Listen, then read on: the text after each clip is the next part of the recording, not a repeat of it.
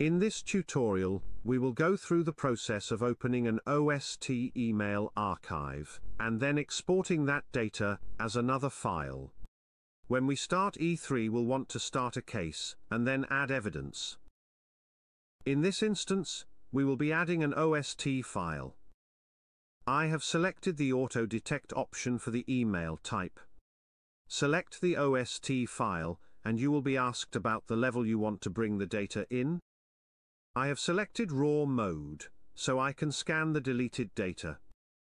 Once the data is added, we can expand the email archive, and go to the IPM subtree node. This is the inbox for our archive.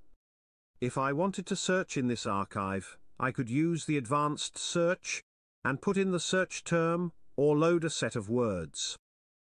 Once the search is complete, we can review the results. I can highlight that result and select everything to be able to export the data. In this example, I am exporting as EMX. But there are a variety of export options that are available for the data. I have placed the export data in a folder on the desktop.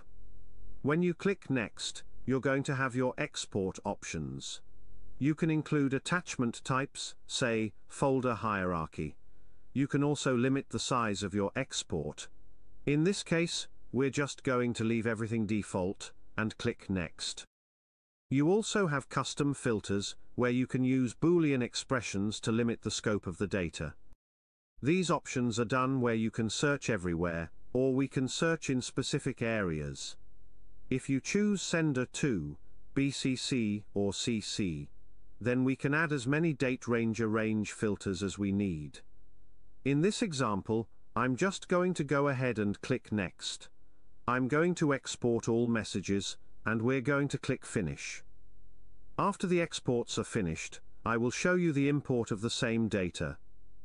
Go to your email database. Note this time, we're going to select Email Examiner Archive, and we're going to click Open. We're going to point E3 right at the export of where you saved that information to select the PMX, and click Open again. We can leave our evidence name as we wish, or we can change that to whatever you need, and click the OK button for demonstration purposes.